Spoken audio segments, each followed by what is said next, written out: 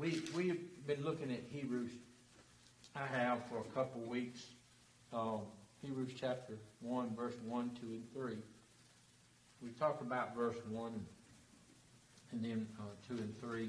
And we said there were 7 things in there that we wanted to bring out. And the first one was that he's appointed heir of all things. And the second was that through him God made the universe. The third was he's the radiance of God's glory. Fourth, he is the exact representation of God's being. And then the fifth is that he upholds the universe by the word of his power. So those 5 things we've already covered. So I'm going to go on and start on the number 6 one tonight. And I think that maybe this is the very heart of the matter when you're talking about who Jesus is and what he has done and what he has done for us. This really goes to the core of everything, the reason he came. And the 6th thing is that he makes purification for our sins. That's what he said. So through him, he is a radiance of God's glory and the exact imprint of his nature, and upholds the universe by the word of his power, after making purification for our sins. So he makes that statement. He made purification for our sins. That's the very reason that he came. He came to deal with the problem of man's sin. That was the problem. That's the reason Jesus had to come. Hey, well, Craig, come on in. He's right here now. He is being viewed like a priest because he's doing priestly things, making purification for the sins. But the thing about Jesus is he's the priest and he's also the sacrifice. He's the priest and he's the offering. He is all of that, and he's seen that. So here he does something that an earthly priest can't do. He put away sin once and for all. Ain't you glad?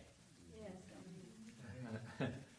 And Hebrews 8, it says, verse 12, he says, I will be merciful toward their iniquities, and I will remember their sins no more. So when he did it, and we give our sins to him, and he's made justification for our sin, he's cleansed our sin, then they're done away with.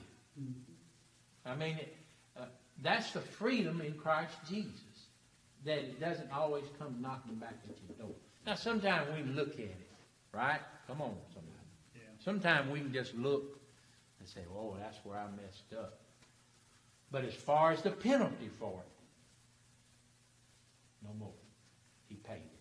He made purification. In verse Hebrews 10:17 says, I will remember their sins and their lawless deeds no more. You need to, sometimes we need to get those scriptures in our mind and in our heart for ourselves, right? Because we deal with guilt a lot. I talk about Sunday morning, sometimes guilt comes knocking at your door, scratching on your window, trying to wake you up, telling you about who you used to be. Well, you can quote that scripture right there. You don't remember our sins anymore. But we also need to remember that for other people. Because when you deal with other people, you're going to deal with people that are saying, I've done too much. I've gone too far. I can't find a way back. I don't know how to get out. But you need to remember this. Hey, God forgive you. And if he forgives you, it's forgiven. Then the third reason is that we need to be like Jesus. If he don't remember it, if he doesn't remember what Jimmy did to me, right? If Jimmy has done something to me, and if God doesn't remember it, then what business do I have holding it against him? Now that's good teaching right there. And that's a hard thing to do. See, that's good teaching, but that's hard to do. That's hard for the teacher to do. I'm just saying. It's hard to do it, but if he did it, we should do it. Because he made purification for our sins because he bore all of our sins. He carried our sins, we say, right? In Hebrews 9. See, Hebrews, I'm quoting a lot out of Hebrews because he talks about this so much. Verse 28, so Christ, having been offered once to bear the sins of many, will appear a second time. Look at this, not to deal with sin, but to save those who are eagerly awaiting him. So when he comes again, he's coming to be a lamb. Amen? He's coming as a lamb. He's coming as a rescuer. He's coming to mete out justice on this earth. To give to those whose names are written in the Lamb's Book of Life their reward, and to those who are not, their reward. To each and whoever that may be. So he made this offering that brought remission. Hebrews 10, verse 18, where there is forgiveness of these, there is no longer any offering for sin. So when he did it, when he said them three words, everybody know what them three words is? It is finished. It means it. Doesn't have to be that way anymore. And I'm so grateful for that because, just like us, we didn't come here to gather, and we ain't got a sheep pen out here. Pop, if we had, somebody'd have to take care of it. We don't have a place where we keep turtle doves out here. You don't hear them cooing. You don't hear the sheep bleating, the little lambs crying. You don't hear all that, thank God. Amen. Because that was a bloody mess. Amen? Amen. But because of what Jesus did, we eliminated that bloody mess. Ain't you glad? One time for all mankind. For as by sin entered into the world by one, it left the world by one. Or when we say left the world, everybody knows what we're talking about. There's still sin in the world. We still sin. We still fall short. But the penalty for sin, for those who receive Christ. And you say, well, Brother Don, you teaching the people that know what you're talking about. Well, I have to. Somebody might be watching that don't know. Mm-hmm. But I have to remind myself of that too, Don. Yeah. That the penalty for sin. When we say sin is no more, well, sin still exists, but the penalty for sin has been paid. Has been paid. He didn't just. We were talking about this yesterday. God didn't pardon our sins.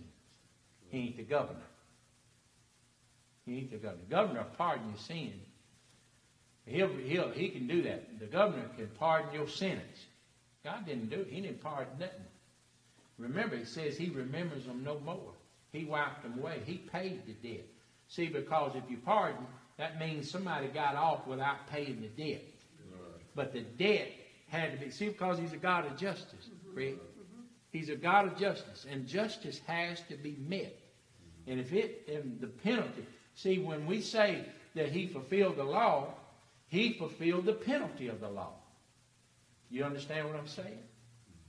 When a lot of people say, well, he did away with the law. Well, the law has no power anymore. That's what Romans is trying to tell us.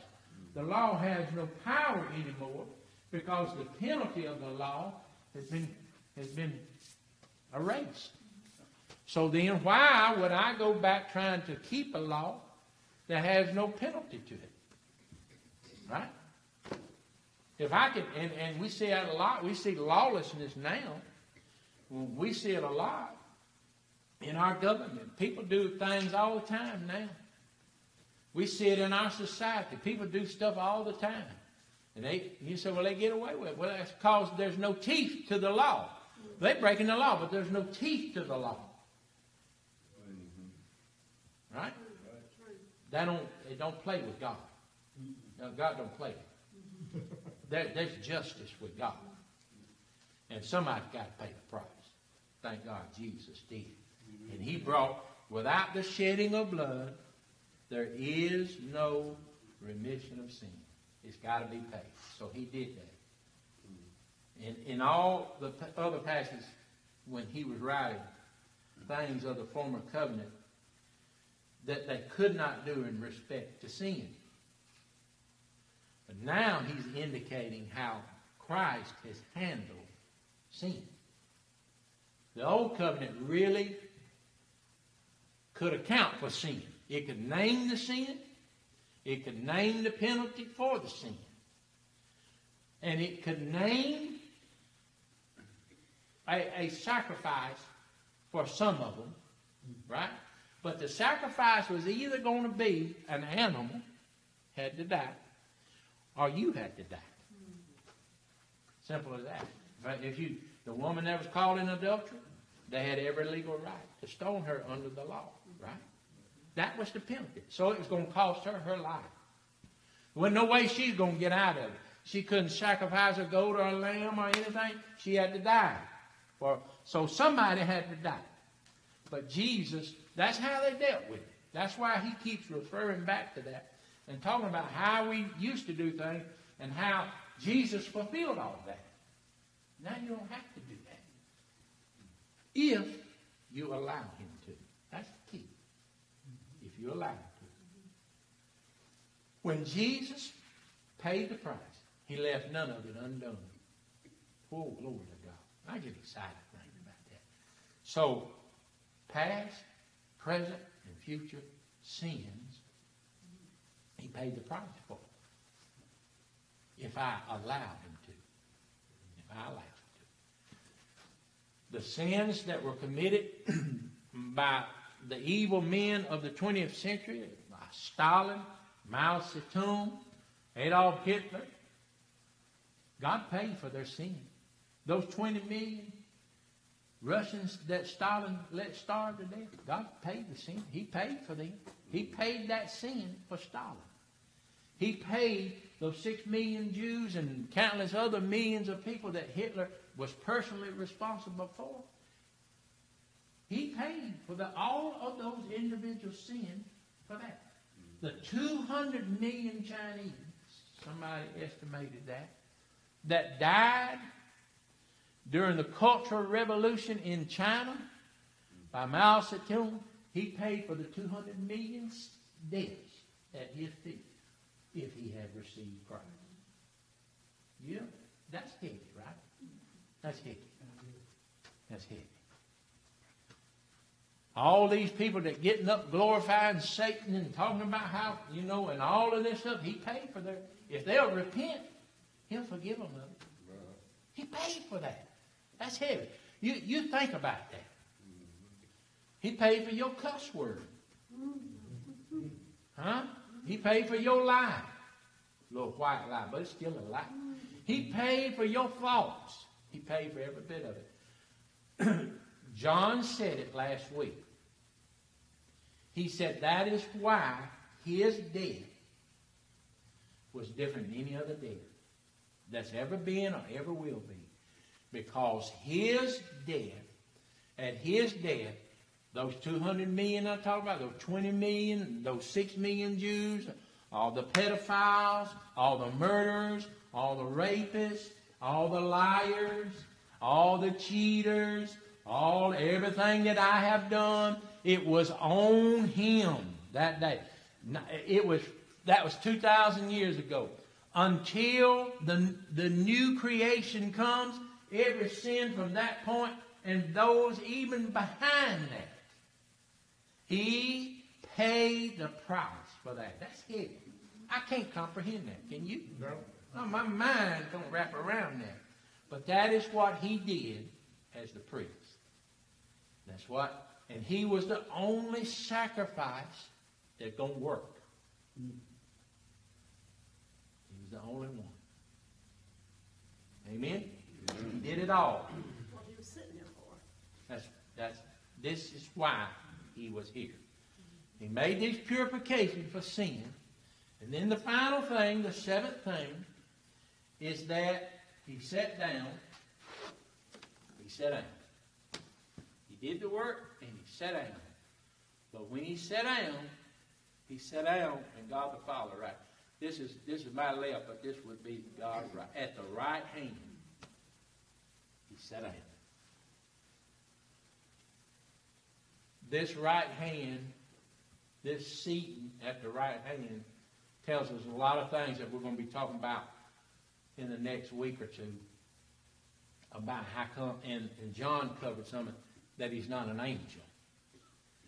There ain't no angel going to be sitting down at the right hand of the Father. Matter of fact, there ain't no angel going to be sitting down nowhere around the throne of God.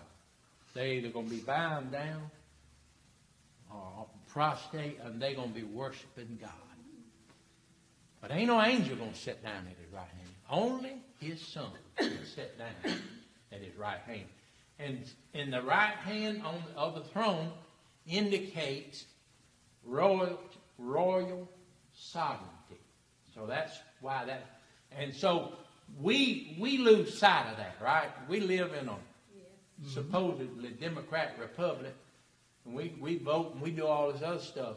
But anybody who was in a monarchy, a true 100%, I ain't even talking about what they do in England, because that's a parliamentary monarchy. That was just a figurehead.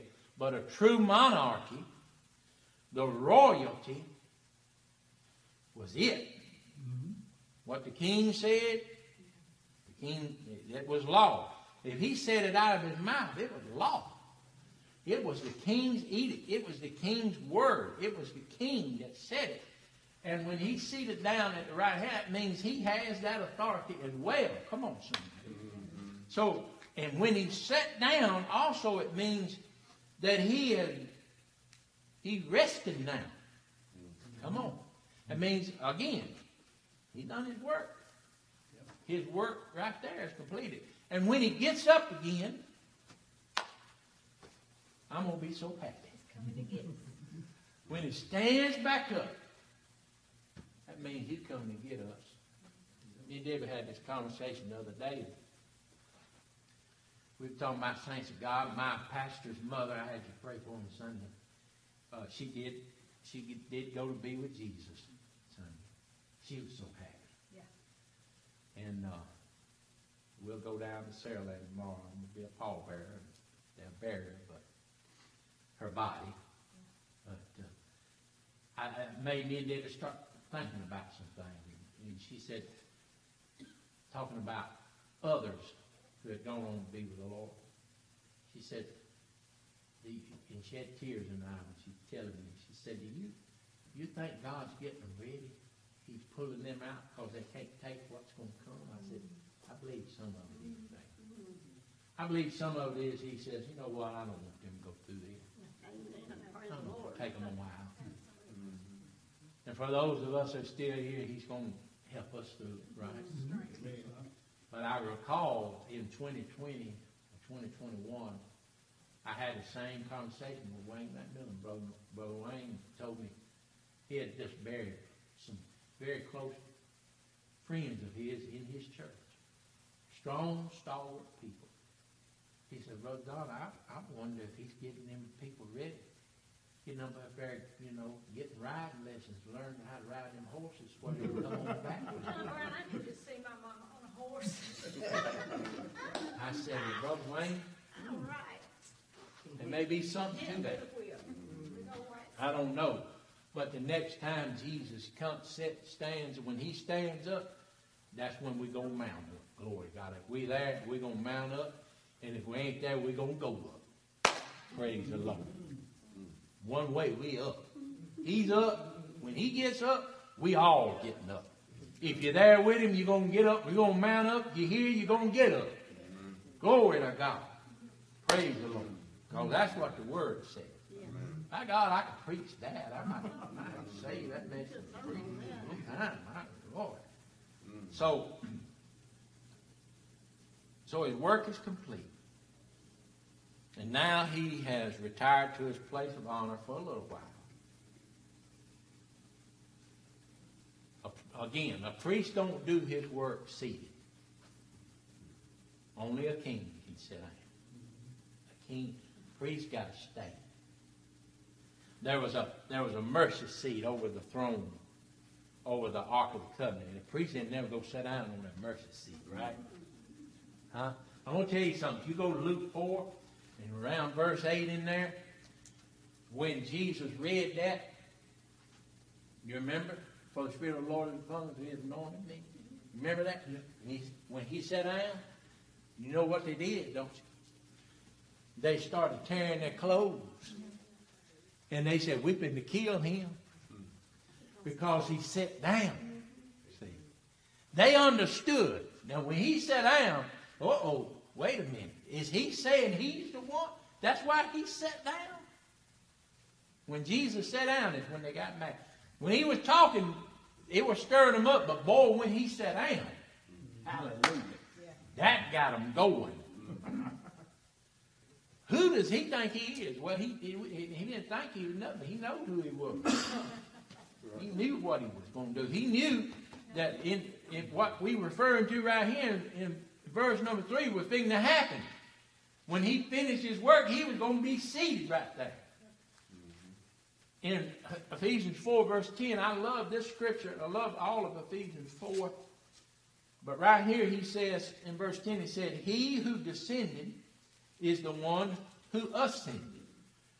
Right? He descended into the tomb, and then He ascended from the tomb. But He also said right here, He ascended far above all heavens. Right? That He might fill all things. I want you to think about this for a minute. They got them telescopes out there now. They got stuff out there better than the Hubble now. Yeah. And they're seeing they can't count the stars. Can't count. They can't count all. And they're talking about, we found this one look like there's a planet in there like Earth. Think about that. He's above that. He's above that. He's above, Father, that science, our feeble attempt to look out into the reaches of the galaxy. He's way above that. That's Him. That's where He's at. I had a friend that thought he was in the black hole. Nothing go in the black hole. Yeah. And he said, no. Well, Perry Stone was. That sounds like something he'd say. He would say hell was a black hole. Yeah. Philippians 2 verse 9 says, therefore God, and we've quoted this before, in this teaching, has highly exalted Him and bestowed upon Him a name that is above every name, so that at the name of Jesus, every knee shall bow, in heaven and on earth and under the earth. And every tongue confess that Jesus Christ is Lord, to the glory of God the Father. He's in heaven. He's there with the majesty. And He says those under the earth, that means those who are in the bowels of hell will bow their knees to God. There's a great, a famous atheist who mocked everything about God and ridiculed anybody that would believe in God. He died, Ronnie. He will confess that Christ is Lord. The great kings of and rulers of the ages, pharaohs and emperors and dictators and presidents and leaders, no matter what they thought or how they thought, if they weren't Christian, if they didn't love the Lord Jesus Christ, it don't matter. They are going to say, He is Lord. I thought I was something, but I wasn't nothing. That is who He is. I must have told him, do it now or do it later. Amen. Amen. So that's it. I got them first 3 verses. Praise the Lord. I thought we were done those, but we didn't, did we? No, we've been doing those. It took 3 weeks to get the 3 verses done. So there's part 1, 2, and 3. But we are going to now, next week, go into verse 4, and that's where we want to talk about the angels, and that's what I really wanted to get John to teach so that I could kind of break this down a little bit on what I was going to teach. Because when I read it, I said, man, I need to get into that a little bit and kind of break that down.